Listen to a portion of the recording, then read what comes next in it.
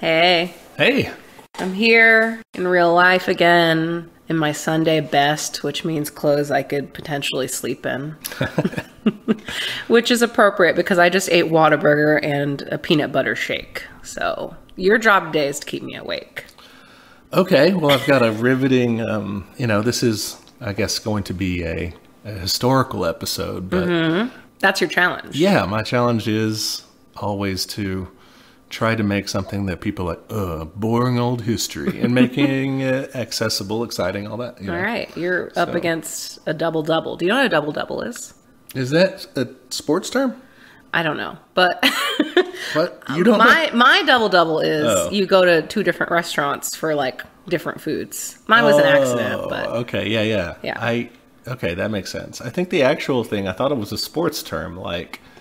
This is great. I don't know either. I think it's in basketball when you... I'm Googling it. When you have two categories you get double digits in, like scoring and maybe like assists or something. It's a basketball thing. Okay, hold on. I'm so bored just looking at this paragraph. When they reach double figures in two of the main 5 statistical categories, I don't care. Oh, so it can be any of them. Mm-hmm. Points, rebounds, assists, steals, and blocks. Nice. I thought it was just the points and the assists. That's what matters, to me. Yeah. Because I have a simplistic view of the sport. Now I'm wondering if my double-double is correct. I mean, it's a thing on a menu. Like Urban Dictionary or something. Although it's probably also a sex act. It's definitely got to be a sex act. Anyway, let's get started. I'm already awake now. Okay, that was good. All right. Yeah, let's jump right into this. So we are covering the history of socialist parties in the United States. I listened to episode 1 of this on the way here. It's episode 17. And it was good. I laughed at all my jokes. I skipped all your jokes. Good. Yeah, they were skippable. I did that on purpose, actually, to make sure that I didn't overshadow you. Oh, thank you. Thank you. It's appreciated.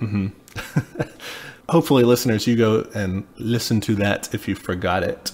But where we had left off with the Socialist Party heading into World War I. People got thrown in jail because they were against it. Yeah. You had Eugene Debs, their main leader guy, who got thrown in jail for speaking out against the war and everything. And that's kind of where we left it, because the war ends up really changing things. Not just the year 1917 ends up, not just the World War I and America's entry into it, but the Russian Revolution as well. Yeah. A big development. So I forgot those were happening at the same time. Oh my God. Yeah, so World War I had been going on already, 1914. Yeah. But America had been strictly isolationist. Really didn't want to get involved, most people. A few, kind of crazies were like, yeah, let's do something. But everybody else was like, no way. Not our thing. So when the debate comes up, kind of gradually, should the United States get involved in World War I, gradually that shifts over to... Yes, they should. Okay. Why? A good question. The reason is complicated, tangled up in a bunch of different things. You have, one, the economic reason that American banks had been lending tons of money to the Allied powers, to Britain, France, the Entente. So... Sorry, what was that word? The Entente. What does that mean? I think that's how you say it. The E-N-T-E-N-T-E. Okay, I have no idea. I think it's a French word. I mean, it sounds like it. Understanding, or it was one of the names for their alliance. Okay, that's cute. They had a bunch of money out to them. If they fall to the Germans, they don't get that money back. Oh, that's so shitty that's the reason, but okay. That's one of the big reasons. I think people debate on how influential that part was. There's also, the main official thing is German submarine warfare. Didn't it hit the... Lusitania? Yes, that's right. Wow, look at me. Sinking of the Lusitania. Although that happens in 1915, I think. Okay, we took a while to get mad about it. Yeah, well, we complained a lot. And so the Germans were like, okay, fine, we won't attack your ships, even though you're secretly delivering arms to our enemies. Which we were. So they stopped doing that because they didn't want us to get in the war and fuck stuff up, right? But later on... They kept having to deal with the British and the French keep getting more supplies from us. So like, we're going back to that. We are going to start sinking your ships again. Okay, gotcha. And we were pissed. And they started sinking our ships again, and we were pissed. There's also something called the Zimmerman telegram. That sounds familiar. Is this the one with the thing about Mexico? Yeah. And people at the time were like, I don't know, maybe this is a hoax. Maybe this is just, the British trying to get us into the war. But it actually was a real thing that the Germans sent a telegram to Mexico saying, hey, help us out, win this war. And if you help us, defeat our enemies in this, and we'll help you reconquer part of the United States that you lost. Pretty we'll help you crazy. take back Texas and some other parts of the Southwest that you've lost. Wow. Mexico looked at this and they were like, their president was like, well, figure this out. Like, what should we do? And they're like, well, we would lose, first of all, so let's not do that. Basically, just pretend this didn't happen or something. Like, deny that, like, this is bad. Yeah. No, we don't want this. I thought they were going to tell on them. Yeah, no, that's not how it came out, I don't think. I don't quite remember, but the point, when it did come out, everyone was pissed again. Yeah, right? yeah. So gradually, people are demanding more and more. They go from, no, keep us out of the war, to, no, we want in. All the while, though, the socialists were like, no, don't do this. Socialist Party was like, no way. This is an imperialist war. You're pitting the workers of all the different countries in the world against each other. I mean, that's who's fighting, That's true, yeah. And if you look at the results of World War One, it was just like, let's carve up Africa, and yeah, it's not good. And how many, hundreds of thousands of people died for what? What did we? Yeah, what was the major change? Yeah, like you said, the territorial lines and colonial lines. And there you go. That's it. I mean, different bosses in charge of different places. Yeah. By this point, though, the war, going into the war and everything, was very popular. And being anti-war now was not popular. Ooh, okay. So the Socialist Party, officially, it was like, no, this is bad. This is a crime against the people of the United States, is how they put it. They started holding anti-war and anti-draft demonstrations. Oh, shit. Like we said, they got in trouble. And this led to a split in the party. Oh, okay. These losers who supported the war, they left. They went and founded their own socialist party, but it was like a pro-war party. They had the National Party and the Social Democratic League of America. Okay. Got very nationalist very, very fast. They just tossed national in there, right? Yeah. In the Socialist Party, like, its official membership declined because people left to these, or it was bad for them. But not only that, the government started cracking down on them. We said they got thrown in jail and stuff. Woodrow Wilson was the president who signed the Espionage Act. Oh, that one sucks. Yeah, this is one of our least favorite laws. It's still a law. That's the one they used to throw Eugene Debs in jail, along with a lot of other socialists, a lot of other anarchist activists, anybody they could get their hands on. Oh, good. It's, like we said, still on the books. They use So be careful. They use it to target whistleblowers. They used it in the 70s to try to stop the Pentagon Papers from being published. Shit. They used it to lock up Chelsea Manning, a reality winner. They used it to charge Edward Snowden, Julian Assange, anybody they want to keep quiet. That sucks. Yeah. Not good. It's not good. It should be repealed. Yeah. But it's it originally came from the fight to repress leftist groups. Interesting. So the Socialist Party was in some trouble there, and then you have the Russian Revolution. Hey, I've heard of that. Yeah, it's pretty cool in some ways. So that's episode 4, if you want to check that out. Yeah, we covered that rather in depth.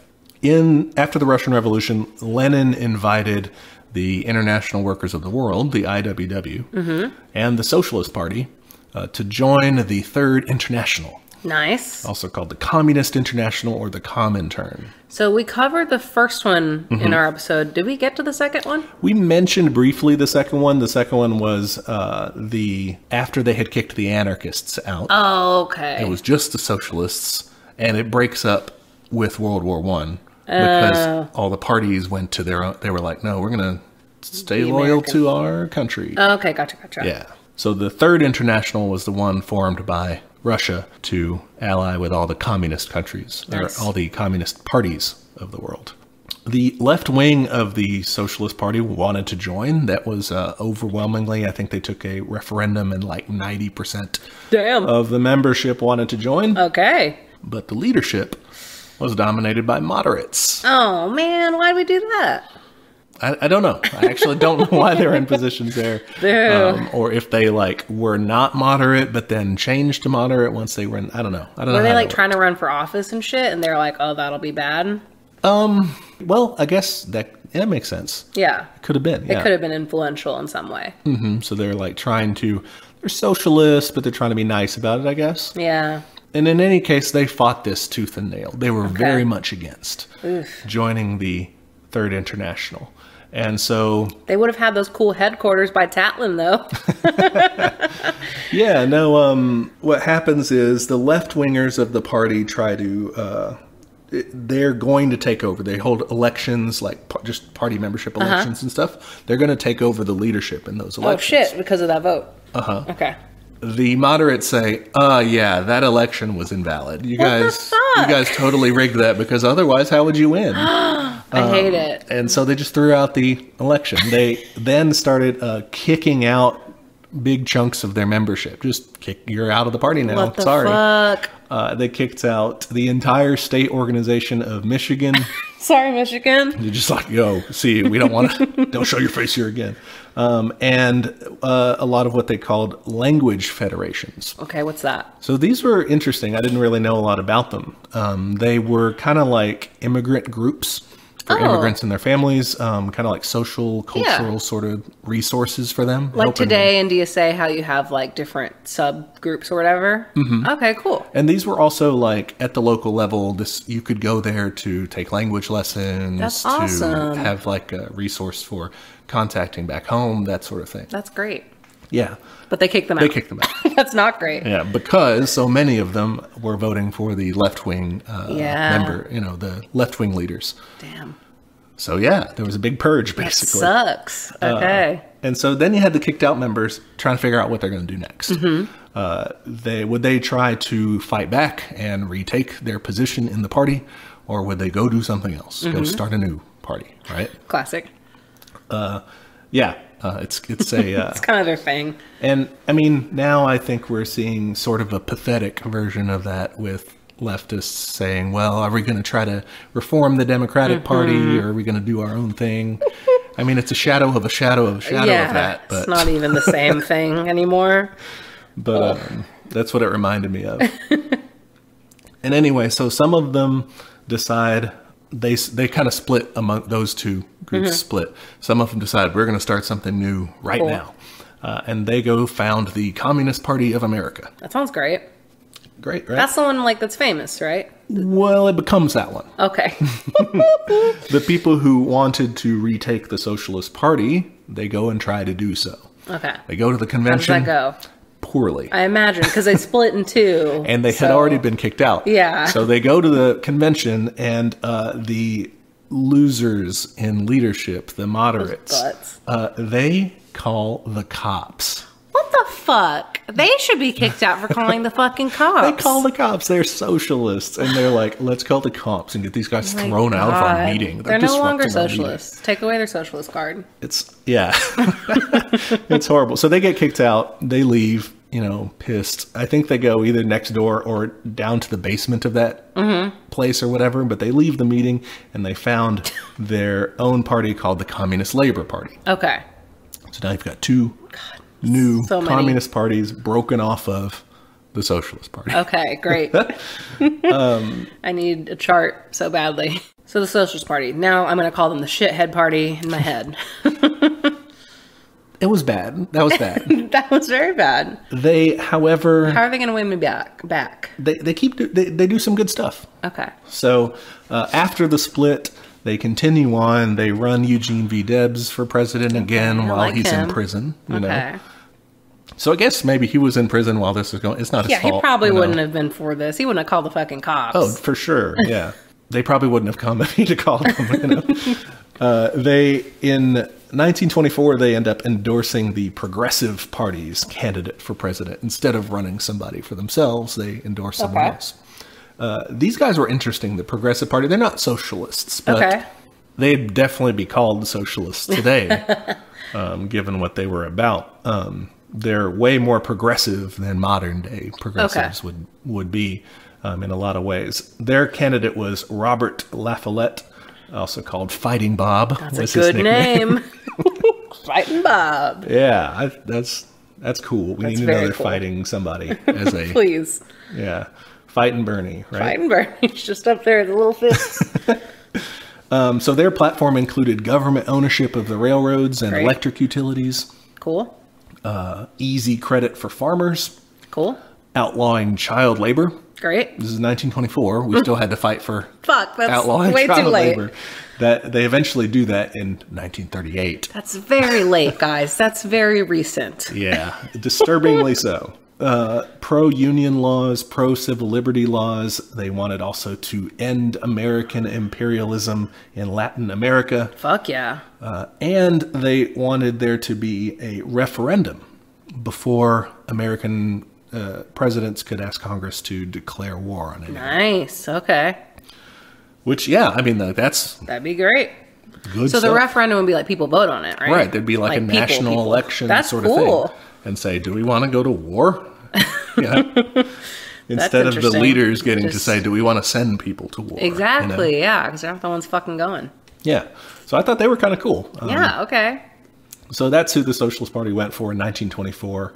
The Progressive Party, they're not around after that. That's just the only time they do something. They're 15 minutes of fame. They stick around in Wisconsin, where La Follette was from. But cool. Anyway, the Socialists stick around for a long time until 1972. Oh, okay. They survive some splits, some mergers. It's really boring stuff, all that. Okay. Just some catty nonsense. Arguing about, are we going to support this particular narrow ideological view or this other one? Mm-hmm. Like, if you have 5 socialists in a room, you've got 10 tendencies. It's true. Anyway, let's cover a few of the highlights of things that they did before they were done. Okay.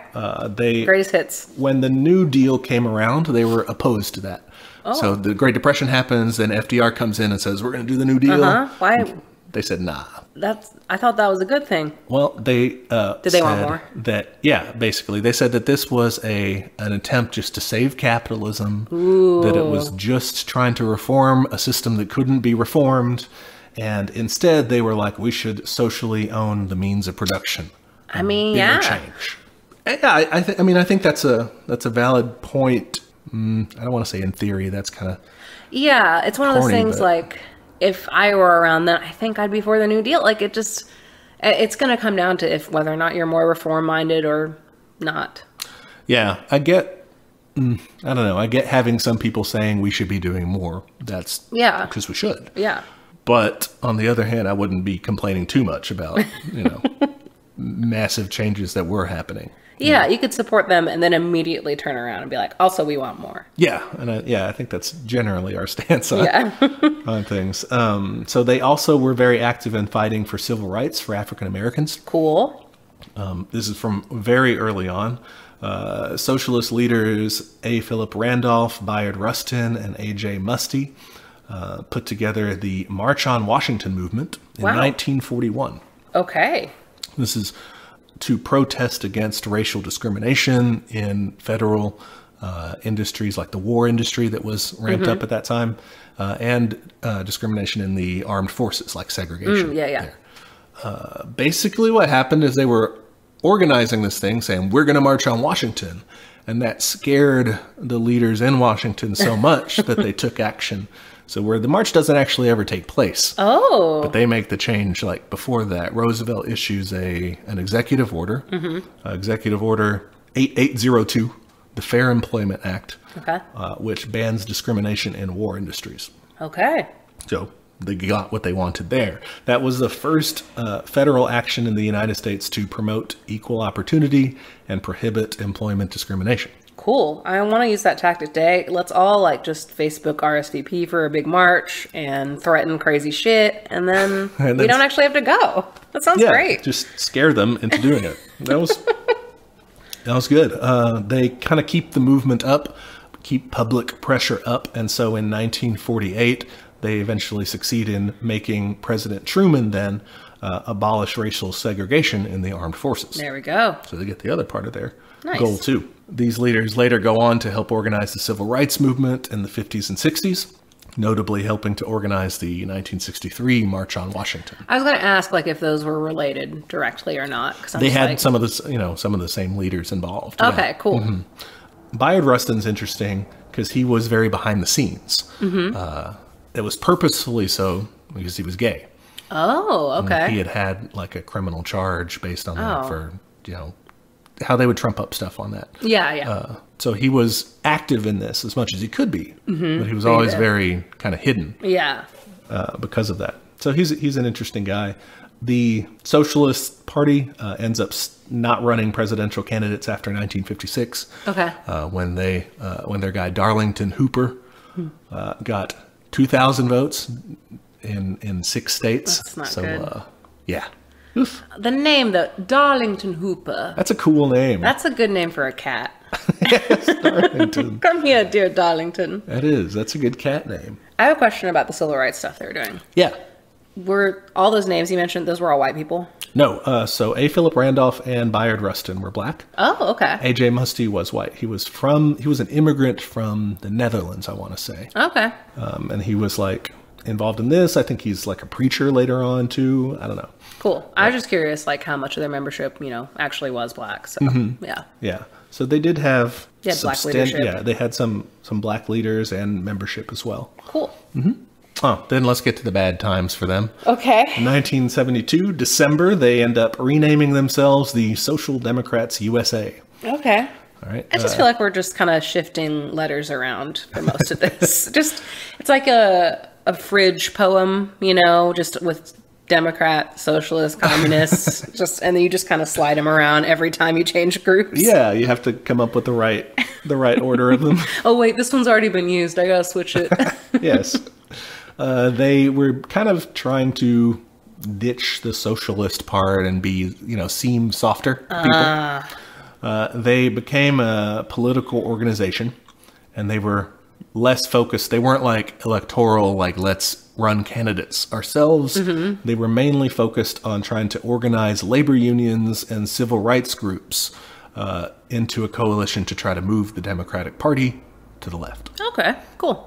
It doesn't end up, obviously it doesn't end up working too well. Yeah. We've got the Democratic Party that we have today. Whoops. They were also anti-communist. Yeah, I was going to say, the 70s, I don't imagine we had many wins in socialism in the 70s and 80s. Yeah. In the Social Democrats USA, they emphasized that they were against, like, the Soviet Union, communist aggression, communist domination of whatever, all this they were very careful. Yeah, they were trying to tell everybody who would listen how much they did not like communists. Okay. And that kind of, the whole thing kind of pissed some people off. Yeah. And so these disaffected members said, fuck it, we'll go do our own thing, right? Some of them who wanted to keep doing things the old way, kind of stick to what they had been doing as a socialist party, they left and formed the Union for Democratic Socialism. So there's their... That's their word poem. And then shortly thereafter, they changed the name to Socialist Party USA. Okay, hey, I've heard of that one. Socialist Party USA, generally, they're still around. Okay, yes. They have good positions. They have good political positions or whatever. They're very tiny. Okay. Their estimated membership is like 1,500 people. That's nothing. Yeah. The only Socialist Party USA member who currently holds elected office is Pat Noble, who's a member of a school board somewhere. Oh, well, I'm sure he's doing great work there. Yeah, probably. They're kind of cool, though. Like, they say that they support building a non-racist, classless, feminist, socialist society. I'm in. Right? They want Count me in. People to own and control the means of production and distribution through democratically controlled public agencies, cooperatives, and other collective groups. Cool. Full employment for everybody. Workers have the right to form unions, to strike, to engage in job actions, and production of society should be based on the benefit of all humanity, not for the private profit of a few. That sounds great. Yeah, cool. Good positions. Yeah, just not a lot of people to hold them. Yeah. So they exist. They exist. They're in our list. What a review. I'm picturing that in the back of a DVD. Two This stars. movie existed. Yeah. So the other split, they had another split here, Okay. was one of their prominent members from the now Social Democrats USA, Michael Harrington. Okay. He ends up leaving. He doesn't like that the new group is going to be focused more on the labor unions, and he thinks it should be more focused on like the anti-war movement. Oh, okay. Interesting. This is what year again? This is right after their split. So this is in 1973 when he splits. Oh, okay. That's a good time to be anti-war. Yeah. He thought that was the major issue and that we should be pushing that above everything else. He leaves and forms the Democratic Socialist Organizing Committee. They also kind of try to move the Democratic Party to the left. And then eventually they end up merging with another group to form the Democratic Socialists of America. Hey, dude, did you see the new t-shirt design? I did not. Oh. Let me show you. This is for DSA North Texas. I ordered one like immediately after seeing it. Look at this fucking shit. Holy shit. What? There's a Pegasus. There's multiple Pegasi. There's the reunion tower. There's roses. And in the background, there's an explosion. That is crazy. It's so good. It's very good. So, yeah. Awesome. I'm only telling listeners that because I've already ordered mine, so I didn't want there to be any shortages. Yeah. Okay, so that kind of gets us to the end of the Socialist Party of America. Okay. Because then now you're left with Socialist Party USA, which, like we said, exists but is small. Mm-hmm. And the Democratic Socialists of America still exists, is big. There's really at that point no more people in. So Social Democrats USA does still exist. Okay. They don't do anything. I mean, they chill. they try to advocate for causes or whatever, but they're small and moderate and kind of weird. Okay. So now let's jump back to that split where we had the two communist parties, right? You had the Communist Party of America and the Communist Labor Party. Why did they split again? I'm so sorry. That's all right. Listeners will benefit from this too. So they split. These were the guys who split because they got kicked out.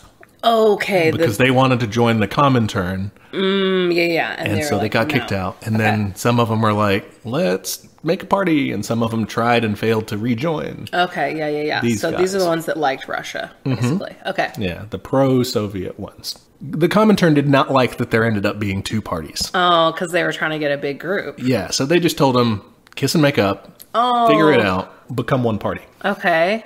So they did so. They formed the Communist Party USA in 1919. Okay. They immediately get cracked down on by the authorities. I'm sure.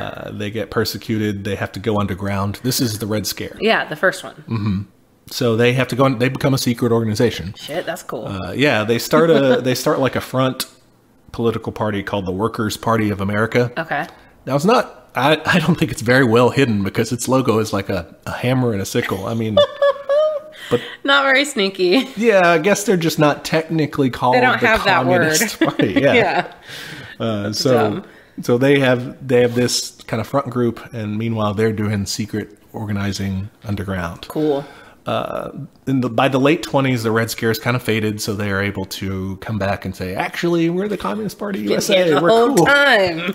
I love it. Yeah. So let's get into kind of what they do. Okay. Communist Party USA, during the Great Depression, they're mainly known for organizing labor actions like strikes and organizing labor unions in the first place. Mm-hmm. They're also known for organizing the unemployed into what were called unemployed councils. Okay. So this was kind of like a way to get political power to unemployed people. It would be, it's similar to in the Soviet Union, they had Soviets or councils of people there, of workers, but you also had councils of unemployed people to agitate, to get in the streets and protests, to do demonstrations like at city meetings and stuff. They were making demands like people should be paid while they're unemployed and stuff. Okay, cool. Basically fighting for things they needed. Yeah, and this was in like times before we had unemployment, right? Mm-hmm. So yes, yeah. Really. Unemployment assistance. We had unemployment. Right, yeah. Everyone had a job before the 1920s. Everyone knows that. It was easy, yeah. Just pick them up off the street. Yeah. They also fought against evictions. In terms of farmers getting thrown out of their land or workers getting thrown out of their apartment. Yeah. The authorities would go and like just clean out your place. They would put your furniture out in the street. Fuck. And so these guys, the Communist Party, they had their activists go and like move your shit back in. That's so and be nice. like, no, we're not doing that. You know, That's we're awesome. not evicting this guy. They also were fighting for the rights of African Americans. Cool. A big example of this was the case of the Scottsboro Boys, which were 9 black teenagers, aged 13 to 19. They were falsely accused of a rape in 1931. Jeez. I think I've heard this name before. And so, yeah, it's a pretty high-profile case. The only reason that it was able to be appealed and going through all that process, the legal defense fund in the first place, was funded by the CPUSA and by the NAACP as well. Yeah, so this was a really high-profile thing that the Communist Party was backing. That's awesome. And it's a big deal because like they were using all white juries, and the Supreme Court said no, you have to actually include black people in the jury because of what's going on here, you know. So it was a long process, but they were fighting for that, and that won them some African American support. That's awesome. Let's see, when the New Deal starts, they initially opposed it, just like the Socialist Party. Yeah. Okay. They were like, it's not enough. We're here for communism, yo. Right. But in 1935, they changed their mind. Okay. And here's where an interesting element of the Communist Party comes to light. It's because they were told to by Moscow. Okay. I feel like that's not going to go down well with a lot of people. Yeah. It ends up making them look kind of bad, depending on what happens. So most of the members of the Communist Party did not take their directives from the Soviet Union. They were there because they believed in what they were doing. Yeah. You know, they formed their own views of things, and they were independent people. The leadership of the party did pretty much have to take its orders from the Soviet Union. Okay. They were given directives, and they may have like kind of protested and kind of like tried to implement it a different way, but most of the time they kind of just follow those directives. Interesting. Okay. Yeah. It can run them into a lot of problems. I was going to say, yeah. That sounds like an easy way to get persecuted. Well, so here's an example of that going badly. Okay. In 1935, the Comintern was concerned about rising fascism in Europe. Sorry, this is Comintern with an N? Uh-huh. Okay. Which is the Communist International, just shortened. Right? Oh, okay. Got it. Rising fascism in Europe. You've got Spain, going through their civil war with the nationalists versus the Republicans. Yes.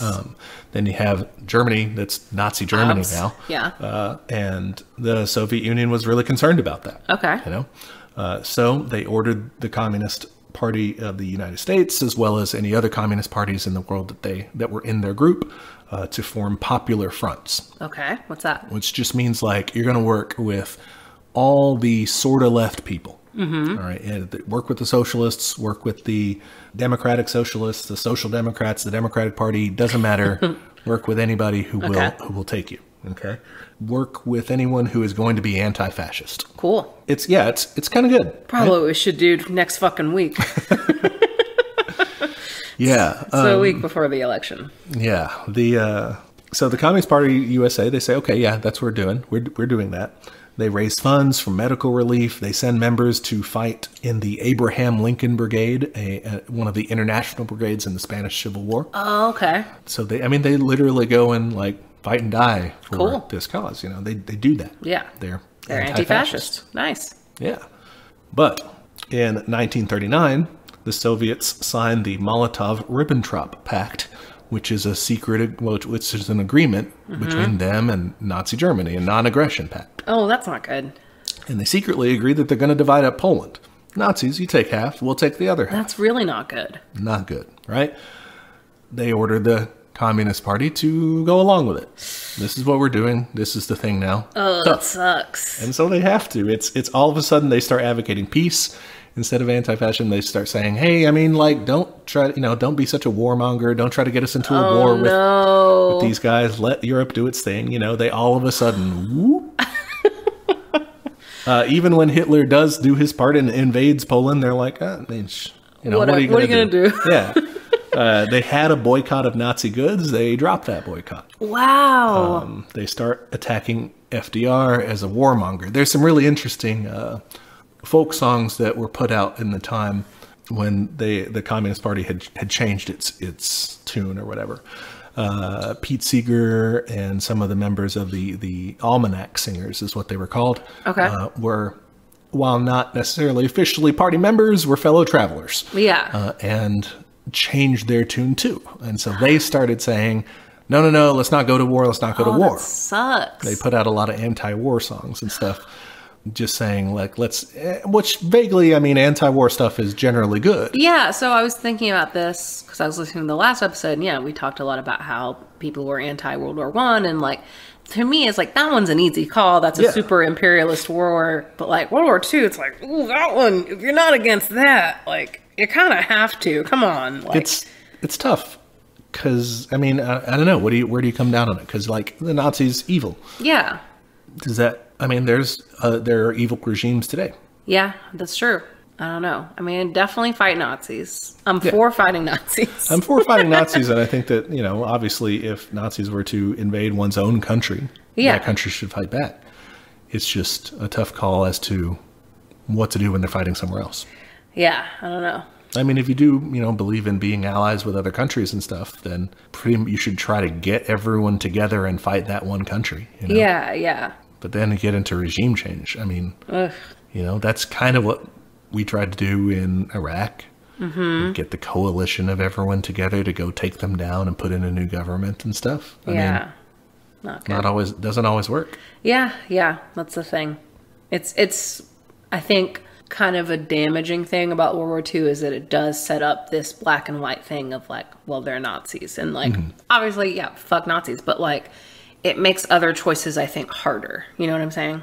Like, it's such an obvious black and white thing that now you get to a more nuanced situation and you're like, well, I don't know what to do. Yeah, that makes sense. It's more, every other situation is way more confusing than that. Yeah. So they had to, you know, they just started changing their tune like that and saying, no, let's not go to war. Well, when Hitler breaks that pact and invades the Soviet Union, they have to make an embarrassing about face again. Oh, that makes them look super Soviet. It really does.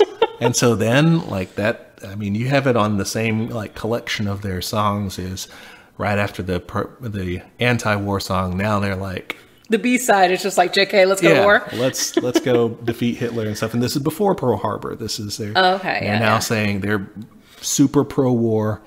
They're like, let's go do this thing. Oh, that sucks, man. Yeah. That's very awkward. It's not good. So that was a downside for them for sure. But during that time, World War II and the Depression, the Communist Party was it was tolerated. It was okay for it to exist, for people to be members of it. You really didn't face consequences for that. After the war, that starts to change. Okay. All right. And this eventually leads into the Second Red Scare, a big government crackdown. Okay. You've got, you know, we've talked about some of these things before with the House Un-American Activities Committee, with the Hollywood Blacklist. Yes, that we talked about. Can learn about it. I think it's episode 7. Yes, you can hear about that on episode 7 when we talk about Trumbo in our communist movie night. Yeah. You also had unions taking part in this. This is terrible. The unions were purging their communist members. Well, that sucks. They were like, you can't be a communist if you're in leadership in this union and stuff like that. What the fuck? That doesn't make any sense. They were their defense would be that they were trying to protect themselves from the government coming down on them. Okay, yeah. But it doesn't make it any better if you get kicked out. Just lie. And obviously the FBI was coming down on them. J. Edgar Hoover was looking for any communist he could find. Yeah. An example of something that went on during the Red Scare was something called the Foley Square Trial. What's that?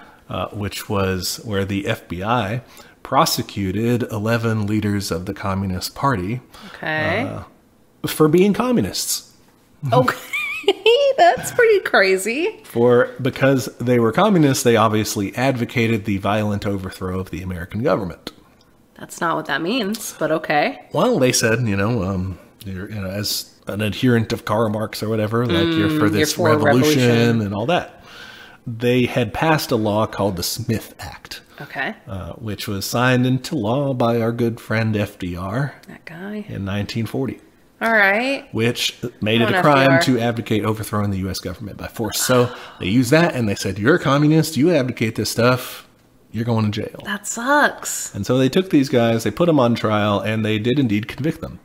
All 11 of them got sent to jail for being communists. Is this Smith Act still around? Should I be worried? This Smith Act is still an existing law. It is not enforced anymore. Oh, thank God. But not going to jail. Whew.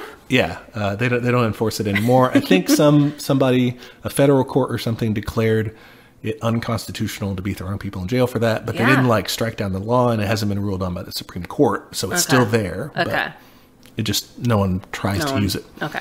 The Communist Party USA just gets straight up outlawed. Fuck. That's the Communist Control Act of 1954, still on the books. That's bad. It's also been ruled unconstitutional. It's never been enforced, but still, it's like, that's a law. You can tell I'm still like a young adult because my first thing is like, well, now I want to join. Like, yeah. I just want to rebel. Can't tell me what to do. Overall, the Red Scare decimated the party. They were at a peak of 80,000 members, knocked down to around 5,000 members. Oh my gosh. About 1,500 of whom were FBI informants. Oh no. Yeah. J. Edgar Hoover spent tons of resources of the department to infiltrate that place as best he could. Shit. Because he hated them. And they were useful for him, really. The Communist Party, obviously, 5,000 members, not a huge threat. But they were useful to go out there and say, look what we're doing, you know. Oh, okay. To get positive press and to scare people into giving you more power and all that. Yeah. That's classic tactic. Ugh. The party keeps up its loyalty to the Soviet Union. Even through 1956, this is when Khrushchev gives his secret speech that we mentioned. Oh, yeah. What was that again? This is where he denounced Stalin and said, Stalin, he was a real asshole. This is all the stuff he did. Even once that came out, and they were like, oh, shit, man, we were pro-Stalin. Stalin's cool. And they were, I mean, like, they would defend him and everything. And even when the purges were going on, their leader, Earl Browder, would say, look, I mean, you just got to, you know, when people are betraying your country, you just got to kill them. You know, that's how it is. Which was ironic because they were being persecuted for betraying their country. So very true. Very true. Awkward. They would have distinguished it and said that, like, yes, but this government is a bad capitalist bourgeoisie government, and that government is a government of the people, blah, blah, blah. But yeah, you're right. That's fine. That speech hurts memberships a lot because people are like, oh, fuck, what did I do? You know? Yeah. But they stay, now they're like, okay, well, I guess Stalin was bad. We're on Khrushchev's side now. You know? They just keep doing it. Sure, whatever. They stay loyal pretty much until Gorbachev comes up, which is in the 80s. Yeah. When he starts doing all his reform. Because he's all like trying to get back to capitalism, kind of. Yeah, basically. When he starts doing that, they're like, hey, Gorbachev, you fucking suck. Yeah, what the fuck? And the Soviet Union says, well, you're no longer on our payroll. See you later. Okay. They lose their money. They part ways, you know. Yeah. Wait, did they fund them at all? They had been funding them, yeah. Oh. And communist parties around the world. They had been okay. I just thought they were like friends. Okay. No, they've been giving them orders and giving them money too. Interesting. Mm-hmm. That's awkward. That's the part of the global communist conspiracy that I guess they got right. Like, yeah, sure, I mean they def were doing those things in some ways. But I mean, I guess it's good to have a global communist conspiracy to counteract the global capitalist conspiracy that goes on all over the place. Whatever, man. Overall, the party limped on after that. It still exists today. Okay. So, listeners, if you're looking for a communist party to join, this is one of your choices. Okay. It's really weak, though. It's a lot smaller, shadow of what it used to be. Maybe I'll just join all of them and just get a bunch of T-shirts. That'd be cool. Your wardrobe is just entirely different communist organizations. I don't do anything in them. I just own the shirts and pay my dues. They would accept that. They'd be so happy. That's like a 13% increase in funds. So yeah, overall, what do we think of these guys? They were a little shitty. I didn't like how... I don't know, because it's weird, because, I mean, I was going to say I don't like how they kind of blindly followed Russia, but at the same time, yeah, we are kind of for global communism. But, like, Russia's kind of a bad example. Like, they do some bad things. Like, they shouldn't have been pro-Stalin. Yeah, they shouldn't have been pro a lot of the stuff that Stalin was doing, right? I mean, we do also want to separate that, like, Stalin didn't only do bad things, you know, but Yeah, I agree. They shouldn't have been saying, cool, purges, great. My favorite. Or with deporting entire groups of people out to Siberia and stuff. Yeah, fuck that. Bad. Yeah. They should have been like, hey, that's bad. Mm-hmm.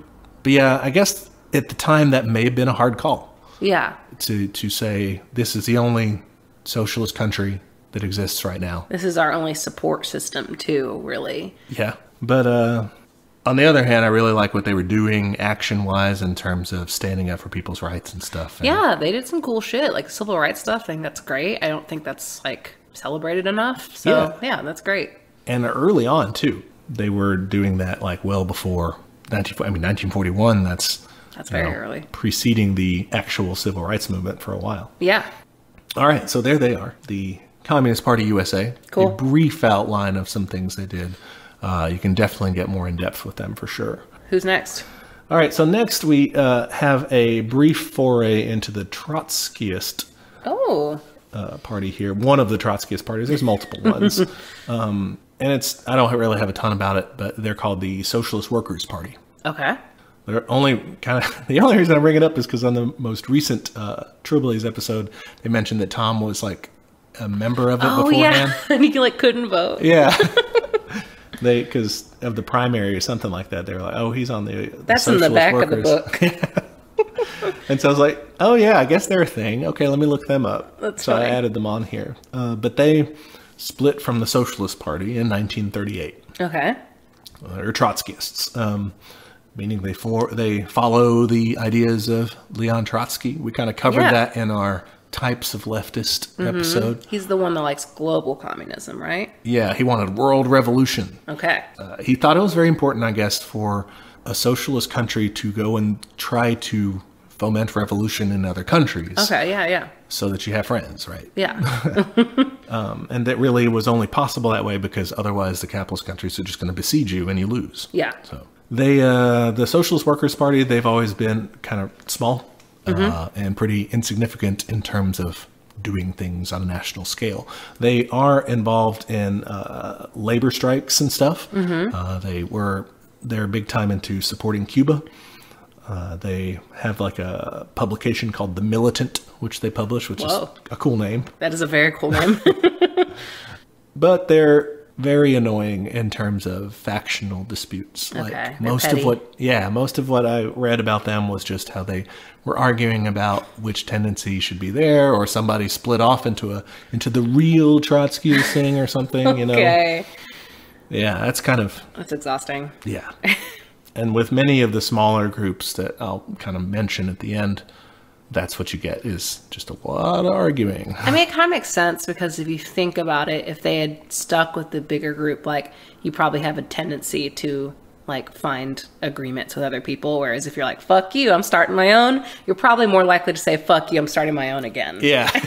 You and all the other people who wanted to. Yeah. You joined a group of angry people. What did you think was going to happen? Yep. Yeah, for real. And I cut a lot of that from the history of the socialists and the Communist Party as well. They had a ton of that too. Messy bitches. Most of the history that I found on them was involving their factional disputes, their leadership arguments, all this stuff. Okay. I cut that because it wasn't interesting to me. It's baby Twitter. Yeah. Twitter before they had Twitter. Yeah.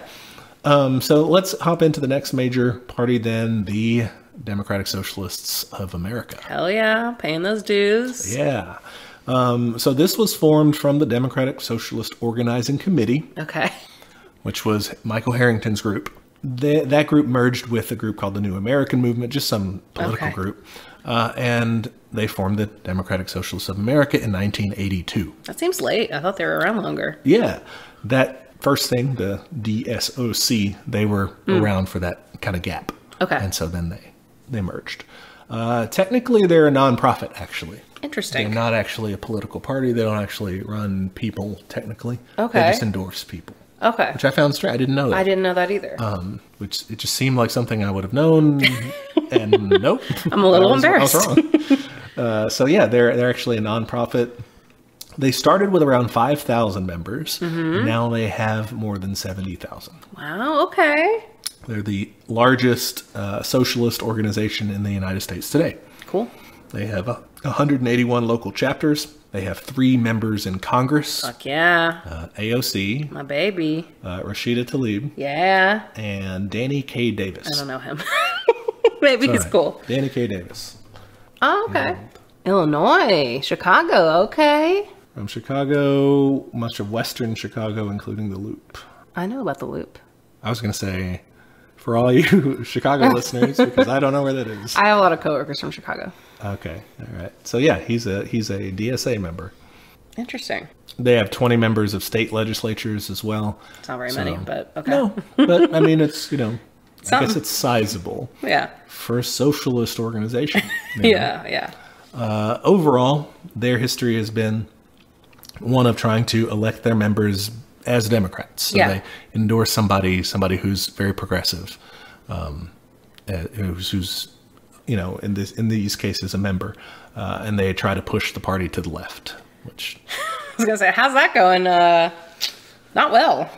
Yeah, and then you get to the classic thing that we saw earlier with the Socialist Party split off: is do we try to push the existing parties to the left, or do we try to do our own thing? I'm kind of over it. Kind of want to do our own thing. Because you think about, like, do people actually trust the Democratic Party? I think liberals do, I guess. Liberals do. I see so many Nancy Pelosi stands out there. It makes me sick. Oh, really? Yeah. Gosh, I don't engage, I guess, in enough social media. You're not on feminist Instagram, apparently. No. It's not a great place to be. Wow. That made me sad. Sorry. Nancy Pelosi. Yeah. Okay, but so this is... It's the big question. But we see failure on both sides.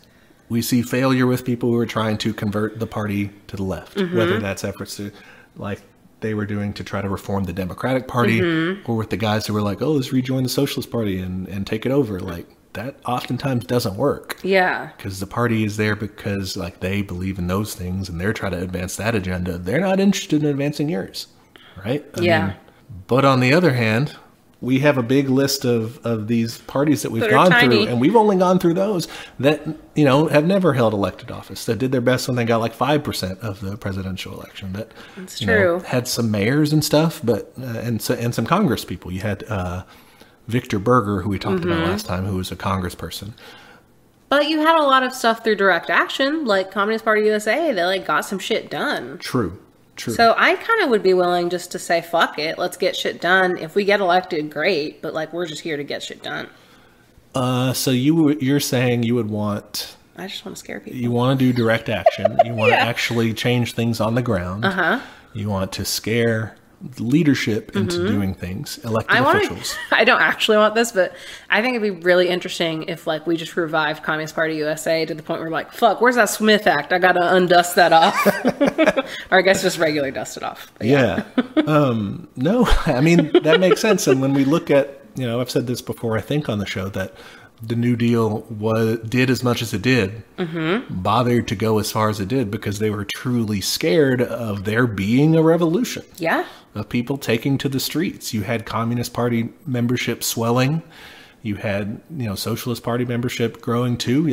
People were taking to radical parties and saying, we've got to do something to change the system overall. And they're like, oh, just kidding. We don't want to do that. Yeah. Here's some welfare. And so maybe you're right that we should just be, sticking to these parties anyway, or forming new parties of them, whatever. Having an organization that's dedicated to saying we've got to go beyond what they're asking for. A new international. And making it popular enough to where the people who are already in power get scared and do what we want. Yeah. Or some of what we want. Because I think if you get popular enough, you can win some elections.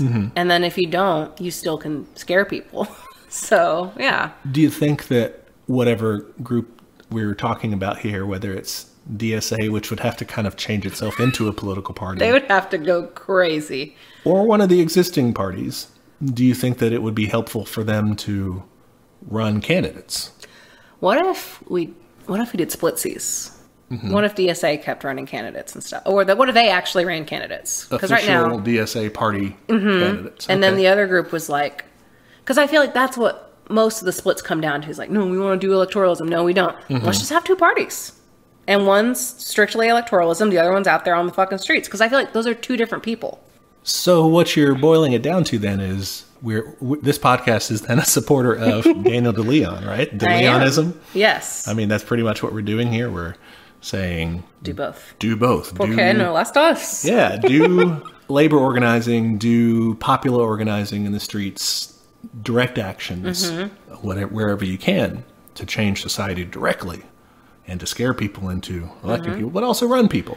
But I guess what my idea is, because I think DeLeon wanted to do it in one party. I think we do it in two different parties. Okay. And that way, we can be as scary as we want on one side, and the other guys are just going to be like, oh, look, we're nice, and we're listening to the people, and like they don't have like the taint of scariness on them. So they might have more of a shot of getting elected. It seems like you could do that with, you don't even have to make another party, though. Like, you can't do it with the Democratic Party, because they are really pro-capitalist. They're done. I'm done with them. But you could maybe do that with the Green Party. They are in some ways kind of I don't know how anti-capitalist they are, but they are. Everything else they have on good them seems politics cool. in a lot of ways. Yeah. They're just kind of small. They're not very powerful. You could do that with them or with one of these other parties if you want. But the more, I think another running theory we have is the more regular American, not socialist it seems, the better it is. That's true. So we say Green Party and we just say, oh, look, we're doing our best here. Or like they used to have with the People's Party or the Populists or whatever, right? That'd be good. You just say something like, we're just for the people, you know? We're just ordinary for regular Americans. people. Yeah. Yeah. Let them go run and try out electoralism, do their very, very best. Yeah. We can give them money and shit. You just want them to be like left-ish. Yeah, I just want, whole Congress of AOC kind of people. Yeah. We'll let them do the reform shit. In the meantime, we're over here being angry on the streets, holding their feet to the fire. That way, whenever they get in power, they won't get too comfy. So you kind of want people who are who want to be like you, right? People who wish they could be more radical, but they're constrained by having to get elected. Yes. And so then when you push them, they're like, well, I mean, they're right. I know they're right. I got to do something to move, to give them what they want. Yeah, basically giving them more incentive to act. Say like, look, there's all these people on the streets who fucking want this, and you claimed to be for these things when you got elected, so you should probably do those things. Yeah. Yeah. That makes sense. And also to scare like any moderates that are still left.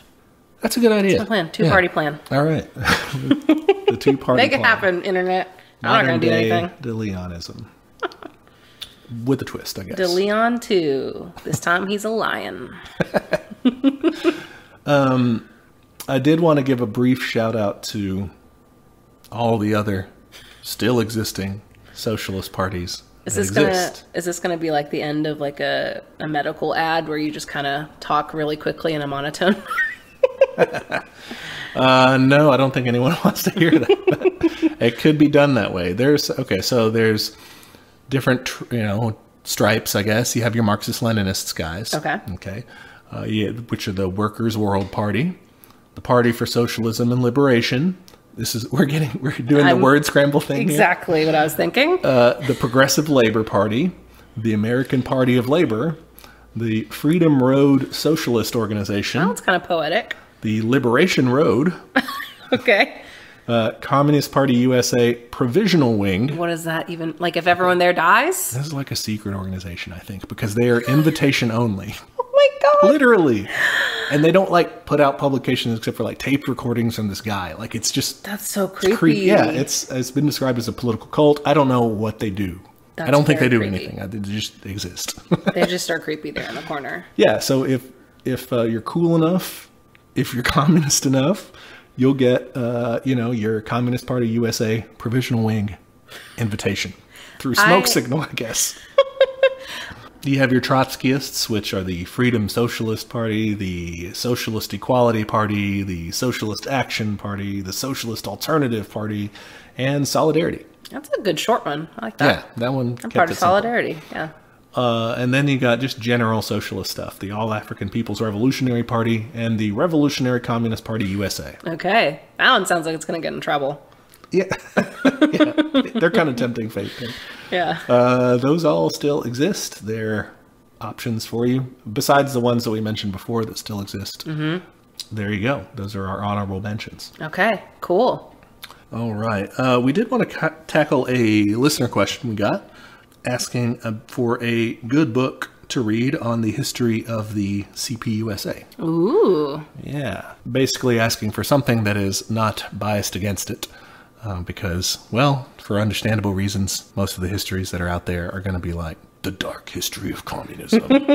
Or something like that, you know? Yeah. So one resource you could use is the book titled History of the Communist Party of the United States by William Z. Foster. Okay. William Z. Foster was twice the General Secretary of the Communist Party of the United States. So it's sort of an insider's view, and obviously will be sympathetic toward their struggles. Yeah. That one is available online for free. You can go to marxist.org/archive/Foster and see all of his writings. Damn. And if you click on, it's closer to the bottom, it says 1952, and then it says History of the Communist Party of the United States. Click on that, it takes you to williamzfoster.blogspot.com, and that's got the book there. Cool. I love Marxist.org. There's so much free shit there. Yeah. Sorry, I do like half my research. I honestly don't know how far this goes, because my understanding was this was a 600-page tome. Oh, shit. Yeah, that doesn't look like 600 pages. But no, look, at the bottom it says chapter 4. Links to chapter 4 of... Yeah, it looks like you can just go chapter by chapter, dude. Because look, over here, chapter 1. That's a lot. Okay. So it's all on there. Hopefully. Crazy. You can check that out. History of the... And it goes through... Man, this is just what you should read instead of listening to our episodes on this. It starts back with the International Working Men's Association and stuff, and different parties. Wow, okay. You're like, shit, I should have read this. Yeah, now I'm going to read this and make some corrections. That's funny. There you go. That's about it. Yeah. Cool. All right. Would you like to play a game? Let us play a game. Okay. So I have taken all of the adjectives from these various organizations in one column. Okay. All of the, like, describer nouns. Mm-hmm. I guess those are just nouns. All the nouns. And then, like, the association, like, where it's from.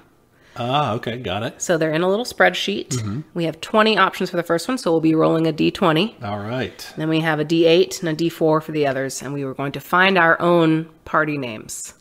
Oh, sweet. All right, so we're going to generate one for you, one for me? Yeah. All right. And if you want to do, you can roll the first column twice if you want, because a lot of these are long. So you can add 2, like you can be the whatever, mm-hmm. Or you pick from them? Oh, you add 2. Okay. You roll twice for the first one if you want to. You don't have to if you're like, no, that's cool enough. Okay, I see what you're saying. Okay, yeah. Got it. And I did add a couple just to fill out the list. I added 2, but I think they were cool, so it's like, it's okay. Let's do it. Okay. Cool. All right, and then we can have the listeners vote and see which one they like better.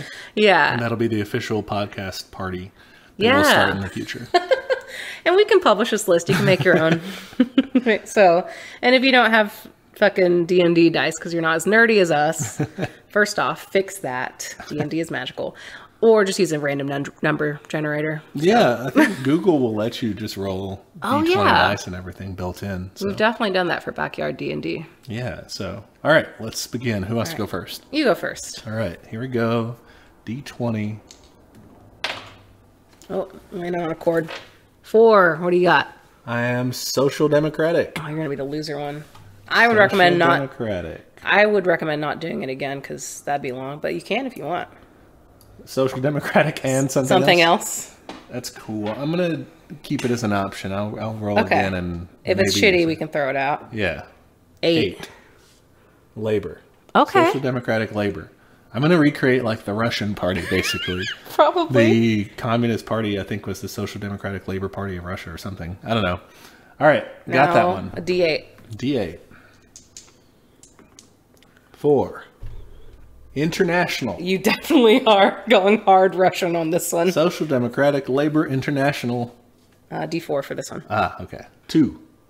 Of Texas. 2 is of Texas? It's of your state. Of your state, Texas. Okay. Social Democratic International. Labor International. Oh, Labor International. Of Texas. That's bad. That's a bad one. Nice. That one didn't have much of a shot. That got really long, really fast. I like it, man. Social Democratic Labor International of Texas. That's where it's at. Yeah. All right. Let's see. It's my turn. Okay. D20. Got an 18 Revolutionary. Heck yeah. I'm the one on the ground. Yeah, you're cooler than I. I'll roll again. We'll see. What if I get something cool? 11. Workers. Revolutionary workers is a good start. All right. 7. Action. That's going to be a weird one. Wow. Revolutionary workers action. What is that? I can't read 4. this. Okay. Oh, it's on the bottom. Of America. The Revolutionary Workers Action of America. Damn. I sound like I'm going to fight You some people. are, yeah, you're starting a street insurrection. For sure. Oh, that was fun. Yeah. All right, we'll be publishing this if you want to play along. So, yeah, like I said, it's adjectives and then like things like club, party, whatever, and then of wherever. Yeah. All right. Yeah, hopefully you get better results than I did anyway. Yours is a bit of a mouthful. Mine's not the best. Yours is pretty cool. Thank you. But it's also scary. It's very scary. I'm the scary one. Maybe we rework yours to be what was yours again? It was Social Democratic Labor International of Texas. Maybe we take out the of Texas so it's just more global. And the Social Democratic Labor International is pretty cool. That's cool. It's like, you know, they all used to be called Social Democratic. Like that used to be the old socialist thing was, you know, you'd be a Social Democratic And party. now it's like watered down. Yeah, now that means like you're a loser, you know, you're just a reformist. You're a loser. You know, we here obviously are also losers. We're in that, but back then you could be revolutionary and be social democratic. Because if what it actually means is like you just like voting, which is fine. Well, yeah, well, you want a social democracy. You want democracy, but open to the people instead. Yeah, I mean, like the Communist Party of the Soviet Union started out as the Russian Social Democratic Labor Party. Yeah, yours is very close to that. I almost got there. The You're International very close. threw me off. Yeah, you got a little Trotsky-ish.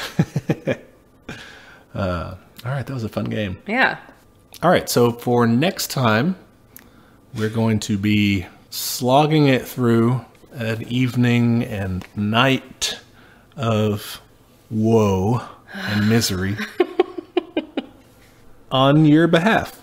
All right, we're going to be doing that for you, the dear listener. We're going to be following election coverage. Yeah. Yeah, I guess we are. We'll be here with wine and sadness, and I'll probably be hungover the next day. So, yeah, it'll, you know, if that episode is a little bit raw, we're not going to do too much in terms of processing it because we're going to try to get it to you the next day. We figure you're going to need something. hopefully, yeah. Okay. I mean, what are your thoughts about not just how that'll be for us, but How it'll shake out? how that'll be? I don't even fucking know. Yeah. My thing is, I don't think we're going to know by the end of the night even. I don't think so either. I really don't. Well, one thing is I read that our turnout is already higher just due to mail-in. Like we're already like way higher than we were last year. Because so many people are mailing in. Yeah. So that's, I guess, good. But then they can't open that till election day. So you have, like, that's one of the reasons why they're like, oh, it's going to take forever because they have to count all those mail-ins. Yeah. Yeah. But I guess what I meant by that is maybe that's a good sign for fucking Biden, but I don't know. I just don't even know. Nope. I'm No kind of idea. just shutting it out of my mind. So we'll be covering that. We'll be talking about what it means, whatever happens means for people who think like us, you know, leftists who really don't have too much of a dog in the fight.